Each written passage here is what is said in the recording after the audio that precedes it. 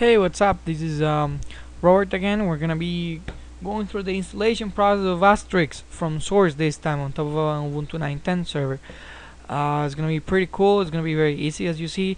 A lot of dependencies to download, so the installation process may take some time depending on your internet connection.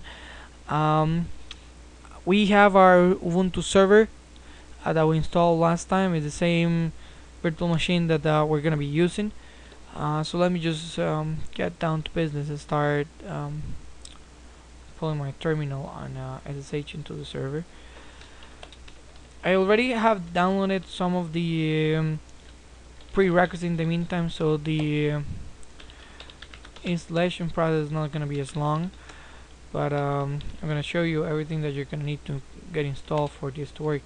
So first off, we're going to go to our user source folder.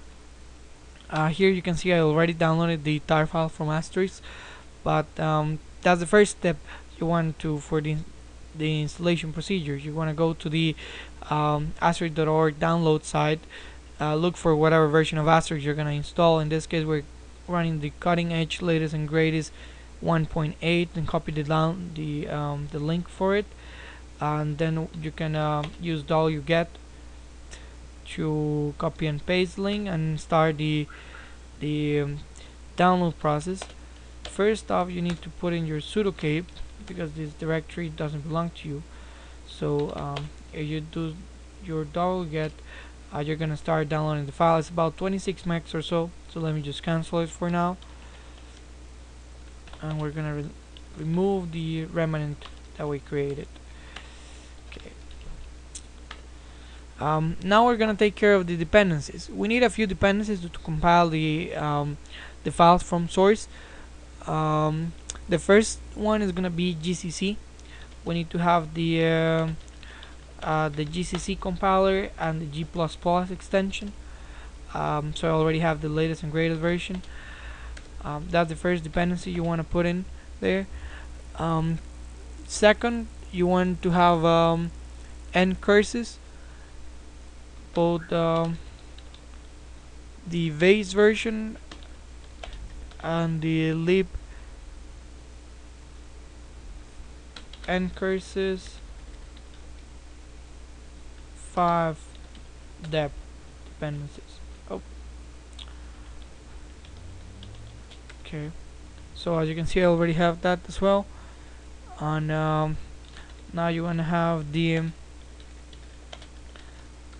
lib xml2 and lib xml2 developer package. Okay, when you have those three dependencies, you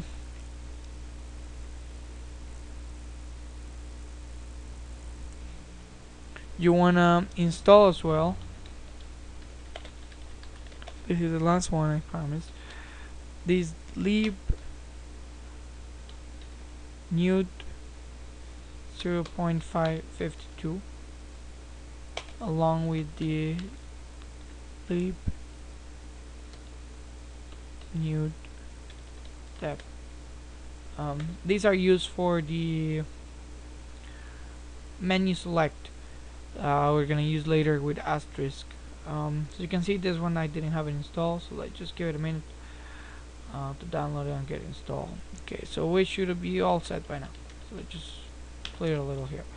So we're gonna anchor press the tar file.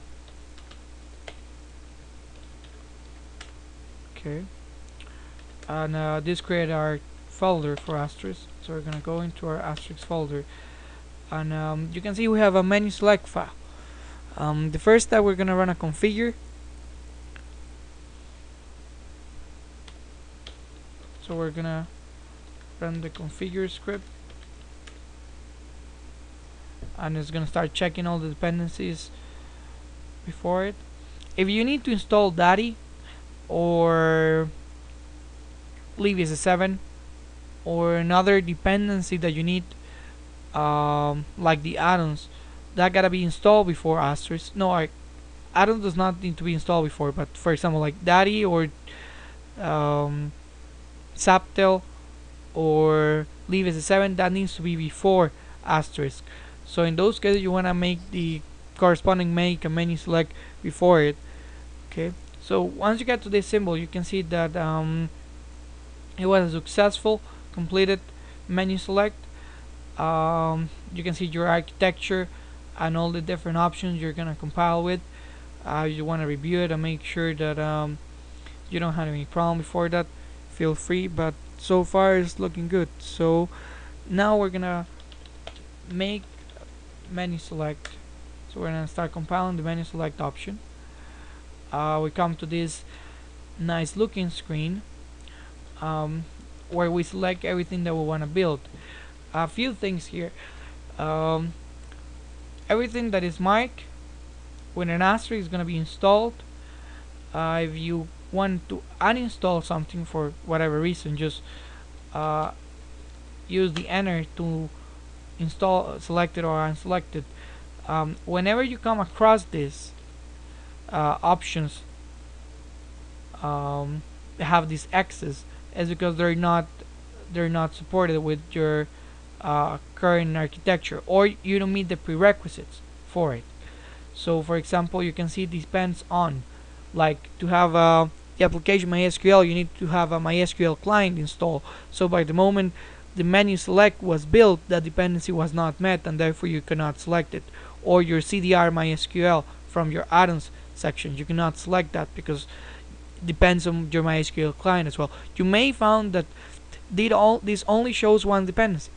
You install it, you build your menu select, and you come here and you still need another dependency. So there's a few things back and forth that you need to go to get this over with. Like for example, for your call detail record, you can only select your CSV customer manager components. You cannot select your ODBC because it requires REST ODBC package, and your Progress SQL relies on Progress, and your Radius relies on Radius, and your SQLite, and so on and so forth. For example, your Chan Daddy relies on Daddy to be installed first and can use PRI or SS7. Your GTalk relies on IKSML and some others. So it's gonna be pretty much a base installation. As you can see, there's a lot of components put into this. If you know you don't need Skinny, or you don't need MCP, or you don't need IX, or any of other protocols, feel free to unselect them. Just don't compile the modules.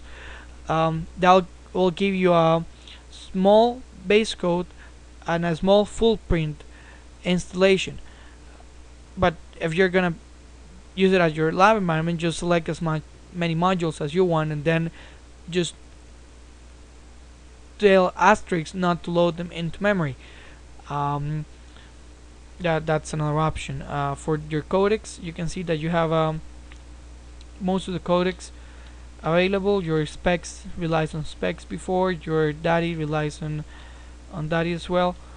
Notice you don't have G729. G729 requires a royalty to Asterisk, to Digium actually. So you do have the format though. Okay, so you can select. So we're just gonna pretty much leave this as a default. We're not gonna mess too much with this. So we're gonna just go over to the save and exit section, and that'll save all the different changes we make. Now we're ready to begin the installation process. So we can just perform a make. So that's gonna take whatever we define from the menu select and start building it.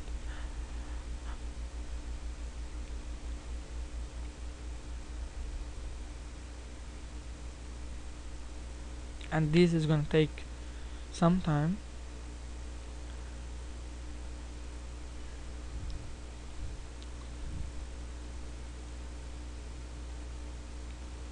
So let me just make some room in the meantime.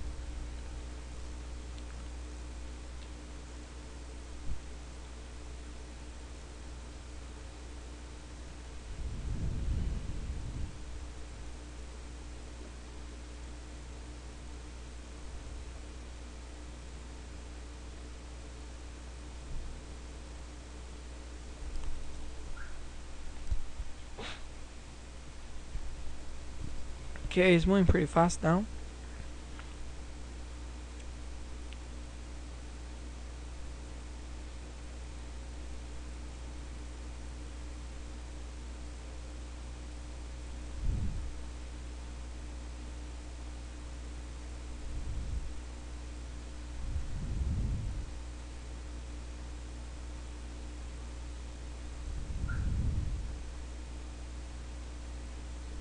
It's already at the format section, which is one of the very last sections.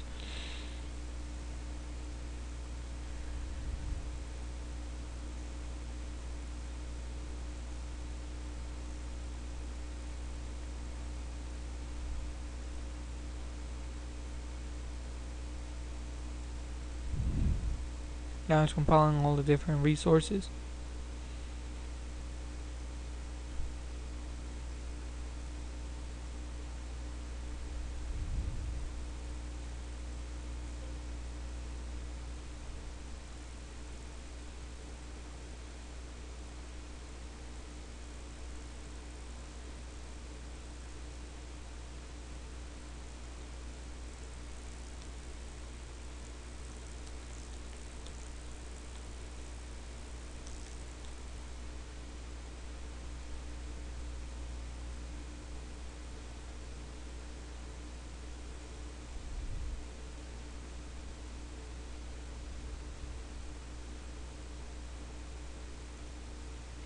Most of these components you're seeing here being compiled are going to be the different modules and the different functions you're going to call from within the Asterisk dialog.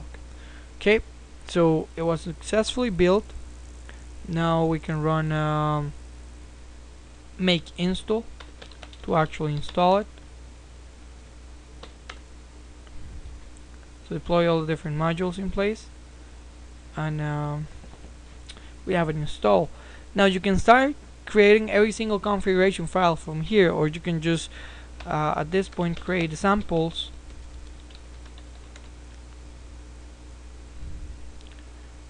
and create the configurations. Put on my config as well.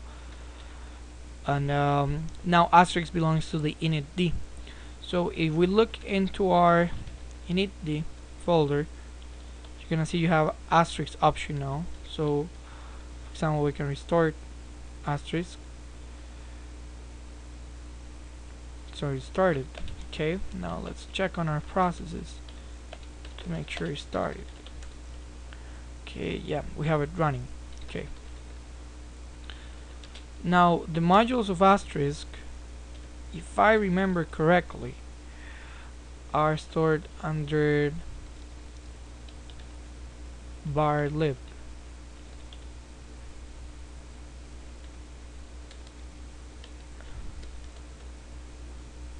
No,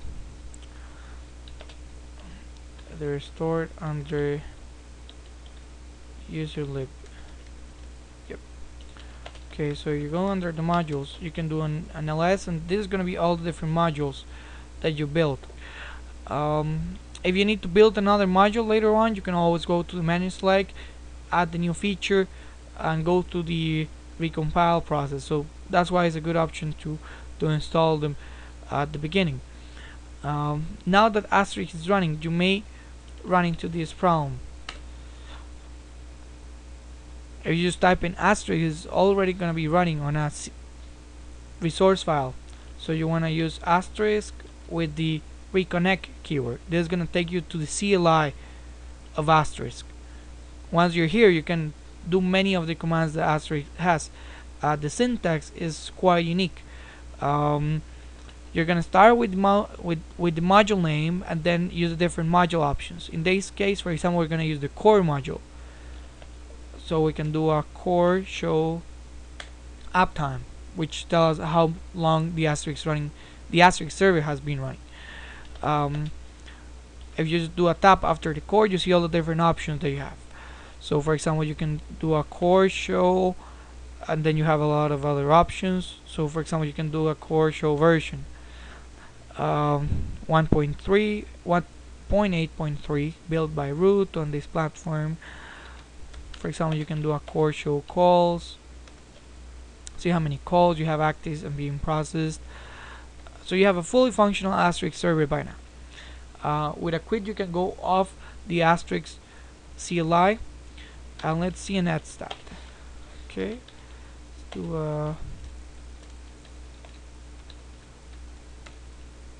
okay. As you can see, we have now a lot more ports open. We have a port 5000. We have port 5060, 2727 and 5020. This belongs to zip, this belongs to X, this belongs to zip, this belongs to MGCP, this belongs to skinny. And if for example you use the option program,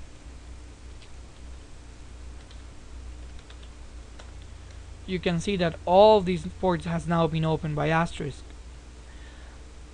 If you want to tune how many ports you have open because of security concerns or performance or whatever, you can unload the modules from Asterisk. If you go into the Asterisk server again and you do a core show modules to see how many modules you have in memory, nope, it's actually module show.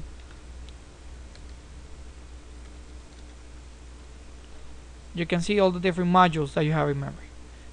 By default, it's about 180 different modules that are built and being put into memory. So as you can see, there's a lot of things, to say the least, that you may not want to use. What you need and what you don't need is based on experience most of the time. You can start unloading modules, and if something breaks, then you know you need them. Or you can take a more research approach and see what every module does and whether you need it or not.